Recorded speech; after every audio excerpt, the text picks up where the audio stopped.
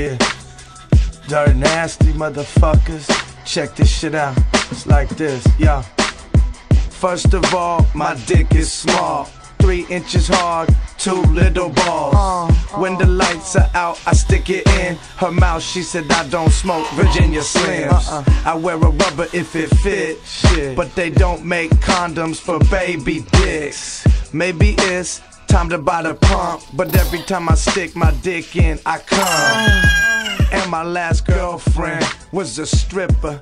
Bitch had beef curtains, like throwing a hot dog down the hallway. If you want it all day, don't call me. Nope. But you can call me itty bitty swizzle stick. Even mini me started laughing at my little dick.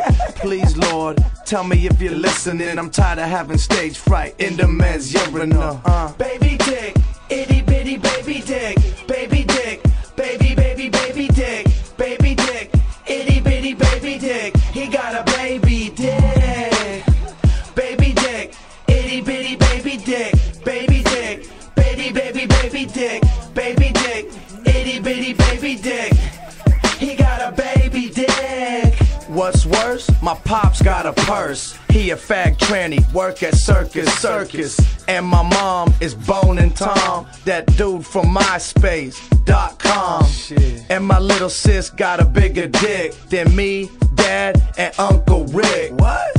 Fucking bitch, I wanna beat her down, but she's 6'3", 200 pounds. Damn, granny lost it when grandpa